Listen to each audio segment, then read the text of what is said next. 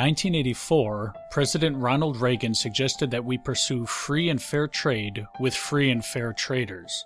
Note that Reagan said free and fair trade. Competing nations are not playing by the rules, and the consequences are alarming. Goods coming in from the European Union face no tariffs, which is a special fee put on imports. However, American goods exported to Europe are marked up 15 to 20% due to a special tax known as the Value-Added Tax, or VAT. Thus, American goods sold in Europe cost significantly more than their competitors. With a similar situation occurring with other nations, it is no wonder the United States imports far more than it exports. Letting others fleece the economy for all it is worth is not free trade. Since other nations are not engaging in true free trade, it makes no sense for the United States to do so. Instead of free trade, we need fair trade.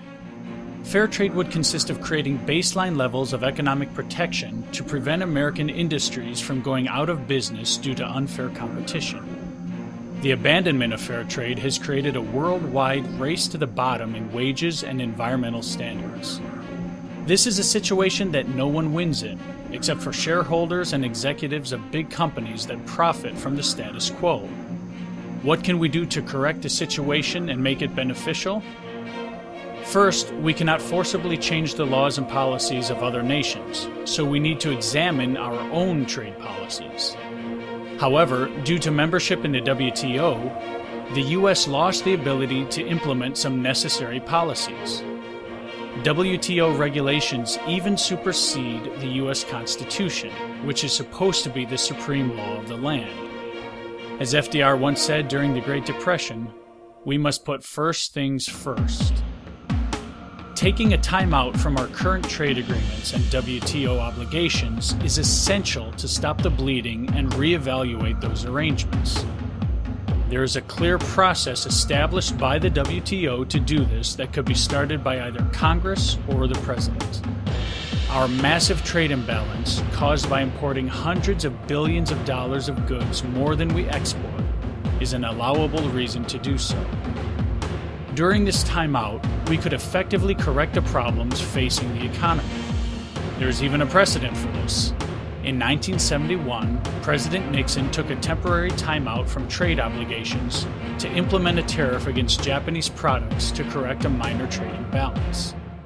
Next, we must stop approving trade deals that make no sense for the United States. While the President has an admirable goal of increasing U.S. exports, these agreements always increase imports far more than exports and compound our problems. The solutions outlined here will prevent the United States from having to survive on imports and will increase employment. These measures will take time to reverse decades of decline, but if we do not take back control of our economy, we will lose the prosperity and freedom that has been known since the founding of this nation. Our standard of living and future conditions are in a state of peril, but by working together to rectify our situation, we can create fair trade to benefit all.